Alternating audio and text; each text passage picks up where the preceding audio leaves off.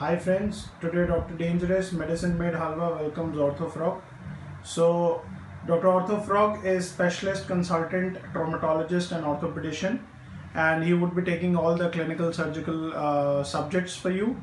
Though today the first topic for discussion is fractures. The fractures are easy, but sometimes understanding is difficult for our students. So today Ortho Frog will be making all your understanding related to the fractures very easy and conceptual. And with that, I welcome Ortho Frog and he will start his lecture. Friends, welcome to the lectures on orthopedics and traumatology.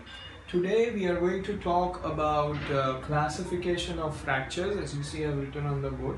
But before talking about classifications, I want to talk a few things about trauma. Globally speaking, IHD, like that is ischemic heart disease and stroke, are the biggest killers in the world. They are the leading cause of death in last 15 years, statistically speaking. CDC, that is from USA, reports about trauma are shocking. In the age group from age 1 to age 44, that is the younger age group, trauma is the single largest cause of death, amounting to about 47% in America. It is very important to early diagnose and treat a person who has suffered an injury. Rapid assessment and prompt treatment has always been the key to improve the mortality rates in the young. And here is where the classification comes into picture. We begin with our classification of fractures. Basic types of fractures we will start. The classification are two types. There are different types, as you can see, of classifying the fractures. The basic types of, you can simply say that a fracture is a simple fracture or a complex fracture. A simple fracture is a one which is closed and is closed. There's a good soft tissue cover, the skin is intact, and generally speaking, the fracture has just two parts. The complex or the open fracture can be multifract fracture, and it has a very poor skin cover or maybe sometimes very less skin cover, or a compromised state of soft tissues. The open fracture can be further divided or further classified into two types, that is inside out or the outside in. What do you mean by inside out? By inside out you mean that the bone has been injured in such a way that the fragment of the bone or the fragment of the fracture has pierced the skin from within and it is coming out and is in direct contact with the outside environment. While in the outside in type, the injury is such that it has breached the skin and the soft tissue layer and the environment is in direct contact with the bone. Now, this type of open trauma or complex fracture is more prone to infection. Simple fracture having a good skin cover and a good soft tissue cover is less prone to infections. Coming to a different type of classification which is based on displacements. The displaced fractures are displaced because of the muscle forces acting on the bone, the forces causing the fracture, gravity and anatomical location of the fracture. What do we mean when we say that the muscle forces are acting on displacement? For example, a femur broken into two parts has many muscles attached to its distal part and many muscles attached to its proximal parts.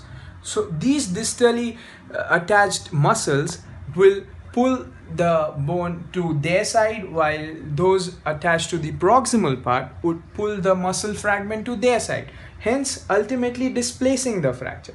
Sometimes, as you can see here, there can be undisplaced fractures wherein although the muscle forces and these forces are acting on it, the stability of the fracture is such that the bone has been broken but there is no displacement. Then there are different types of displacement which you can see using an X-ray. You can see a simple shift in two fragments. There can be a displacement in which there's an angulation, the bone has been angulated. You can see that there is a rotation. Sometimes you cannot really see it on a two-dimensional X-ray, that's a röntgenogram, but you can, when while treating, when a surgeon opens up the fracture to treat it using an open reduction internal fixation technique, you can very well see that the two parts of the fractures have been rotated. So why is this important to know that there's a rotation or there's an angulation? You have to bring this down to its normal position, to its stable position, and then use a modality to fix it. So generally speaking, an undisplaced fracture has better prognosis than a displaced fracture in terms of treatment, in terms of its long-term outcome. Okay, so this finishes our types of displacements and the classification based on it. Now we move on to our classification based on patterns.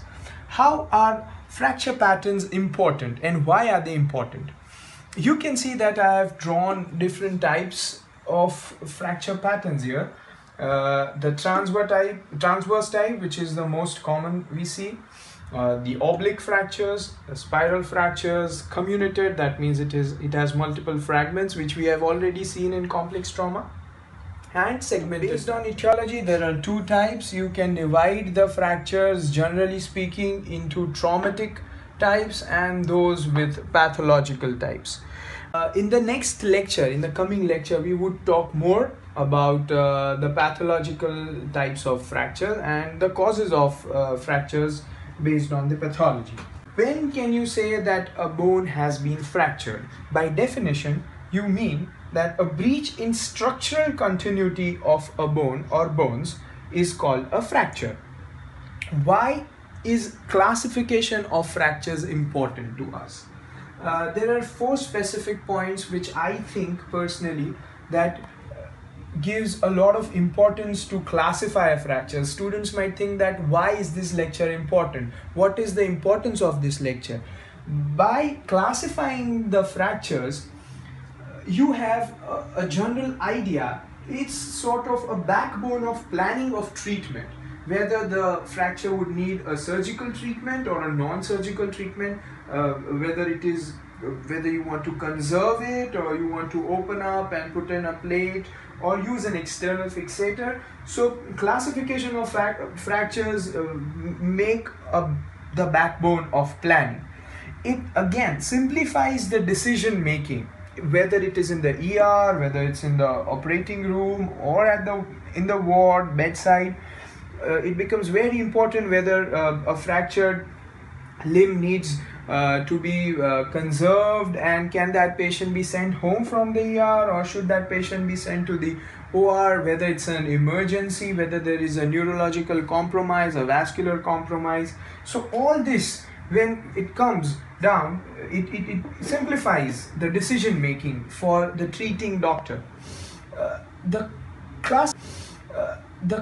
classification also gives you a rough idea or an exact prognosis of how the patient would fare. Secondly, speaking about physical therapy, the classification, simple fractures, a simple transverse fracture or an undisplaced fracture requires lesser number of days under physical therapist, while complex traumas, and based on their anatomical location, the type of complexity it has, decides what type of physical therapy it needs and for how long. So this winds up our importance of classification of fracture.